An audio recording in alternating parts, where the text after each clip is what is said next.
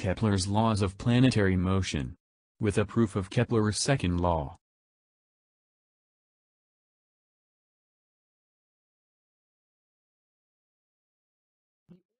The orbit of every planet is an ellipse, with the Sun at one of the two foci. An ellipse is defined analytically as the set of points, such that for each point, the sum of the distances to the two foci is a fixed number. A line joining a planet and the Sun sweeps out equal areas during equal intervals of time. This implies that as the planet moves away from the Sun, the speed of the planet decreases. A key question is, what is the relationship between planet velocity and the position of the planet?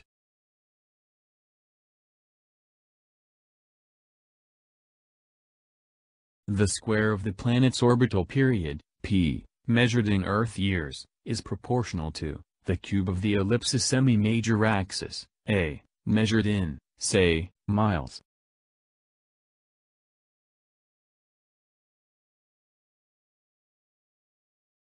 Isaac Newton proved all three of Kepler's laws using Euclidean geometry, algebra, calculus, the second law of motion, and the gravitational law.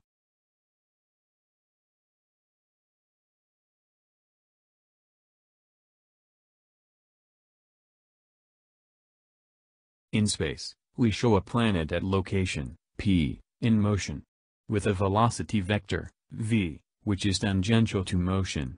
An acceleration vector is shown, in dark red, at a random position and direction, as we do not know, at this time, the direction of the acceleration vector. The relationship between position, velocity and acceleration, are shown at the bottom. Here we define the cross product, u cross v, shown in blue, of the two vectors, u and v. The cross product vector is perpendicular to the plane formed by vector u and vector v. In the geometric definition, u cross v equals the magnitude of vector u times the magnitude of vector v times the sine of the angle theta between vectors u and v times the unit normal vector n. In the algebraic definition, u cross v equals, in symbolic matrix notation, the determinant of the 3×3 matrix shown. Both definitions of cross product will be used in this proof. Here we have two laws for force. The first is Newton's second law of motion, force equals mass times acceleration. The second is Newton's law of gravity expressed as a vector field. A picture of the gravitational vector field is shown in space. The vector field is radial with respect to the origin, and the magnitude of the gravitational force between masses is inversely proportional to the square of the distance between the masses. Equating these two vector forces, and cancelling little m, we see that acceleration is a scalar multiple of position, that is, vector a is parallel to vector r. Consider vector L equal to r cross v. Vector L measures angular momentum per unit of mass. Now, taking the derivative of vector L with respect to time, we have, by the product rule, the derivative of the first, cross the second, plus, the first, cross the derivative of the second. Vector r prime is velocity, vector v prime is acceleration.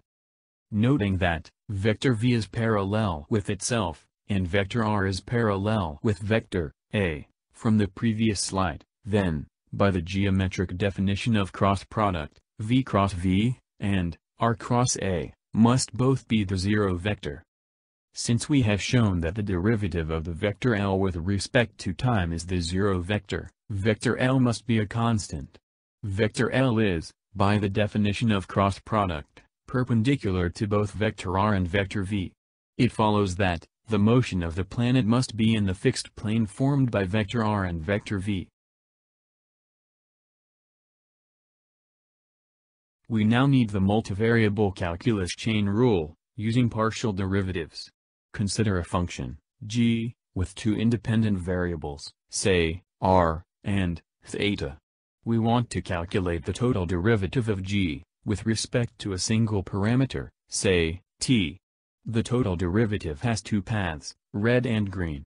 The formula is shown at the bottom. Basically, it is the elementary calculus chain rule, bumped up a notch to include the two independent variable paths for r and theta. Here we calculate the vector L, equal to r cross v. To do this, we recall that the vectors, r and v, are in a fixed plane. This, now allows us, to write the position vector, r, in two dimensions, not in space. That is, we write, vector r equals, x, y, 0. Now, convert to polar coordinates.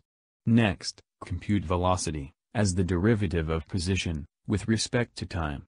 To calculate the velocity vector, we use the multivariable calculus chain rule, for each of the components of the vector r. Finally, we calculate vector L, r cross v, using the algebraic definition of the cross product.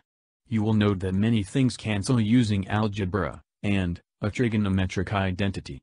Taking the magnitude of the vector L, we get r squared, d theta dt. But, as previously shown, vector L is a constant vector. Yes, both r squared and d theta dt change with time and motion. But the product of the two is a constant. That is, the planet's angular momentum, almost by magic, is conserved. So, why do we care? We now compute the area swept out by the line, from the Sun, to the planet, using the area formula for polar coordinates. From elementary calculus, area is equal to half the integral of r squared, d theta, evaluated from angle alpha to angle beta. We transform from the angle domain, theta, to the time domain, t, by writing d theta as d theta dt times the differential, dt, and adjust the limits of integration to the time domain. But, alas, r squared, d theta dt, is the magnitude of angular momentum, which we have determined to be a constant, and can be moved outside the integral sign. As such, we have shown that the area swept out by the line from the Sun to the planet, depends, not on position and time, but only on the change in time. This ends the proof.